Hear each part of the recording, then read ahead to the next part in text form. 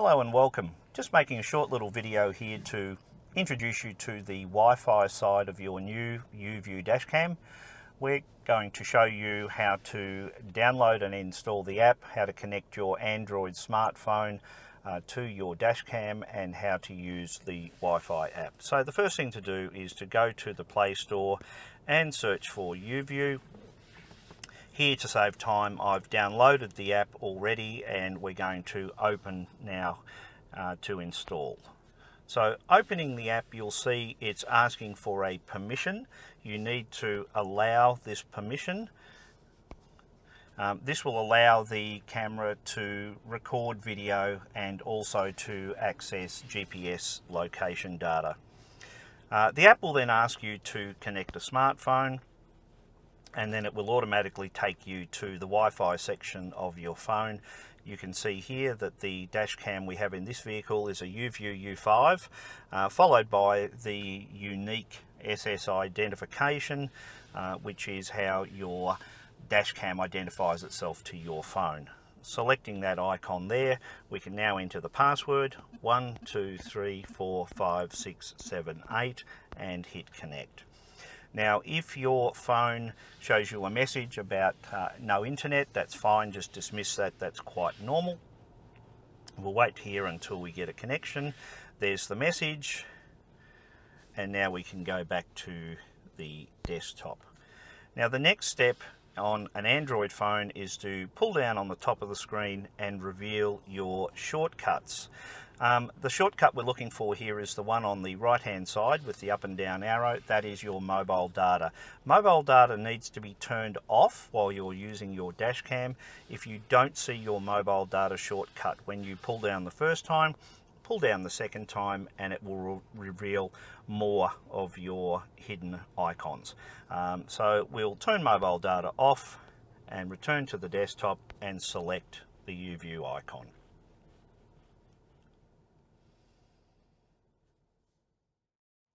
Okay, now we have the app open. I'll give you a quick walkthrough on using the app.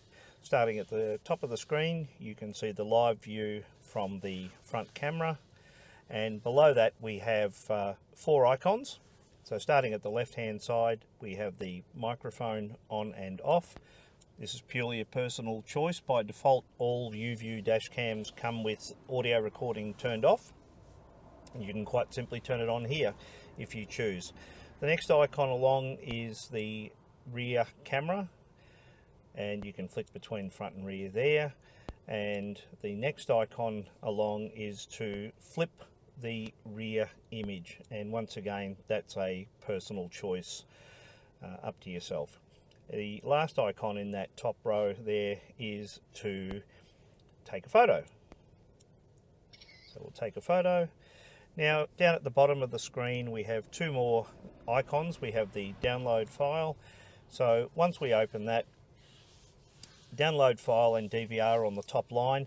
Download file is what has been downloaded into your mobile phone, and flipping across to DVR will give you a list of what is on the camera. And below that we have the 4 folders that all videos are put into. That'd be normal driving, events, parking mode files and photos. Now, for example, if we move across to photo and click on the top icon there, we can see a photo that has been taken on this camera. So if you choose to download that photo, it's simply a matter of selecting the down arrow on the right hand side. Now, moving along at the bottom, we have the settings tab. Now, the camera, the way it's supplied, most people would not want to change the settings. By all means, feel free to have a play with the settings if you choose, and if you feel that you've made a bit of a mess of it, moving down towards the bottom of the screen we have a factory reset, and you can reset your camera back to how it was installed. Now, one thing worth making note of is that you can use this screen here to erase all the contents of the memory card. This is not required from a maintenance point of view, but some people occasionally may have need to delete footage on the memory card. This is where you do that. And moving up the screen, you will see the block low voltage option. Now this is the voltage at which your camera turns off in parking mode. It's preset for 12.3 volts.